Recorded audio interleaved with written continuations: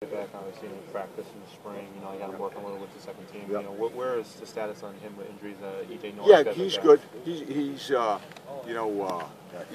is back. EJ looked pretty good. He ran around pretty good today. And Yawin, we wanted to start with Yawin today, see how he did, and I thought he moved pretty good.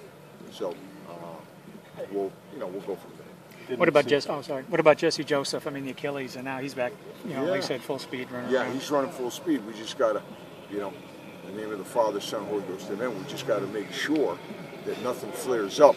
Jesse's like 48 years old playing this game.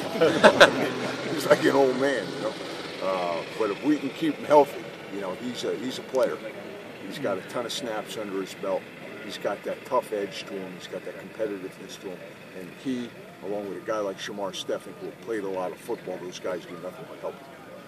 Last thing on Scott, is that the end of the wild card, or are you still going to?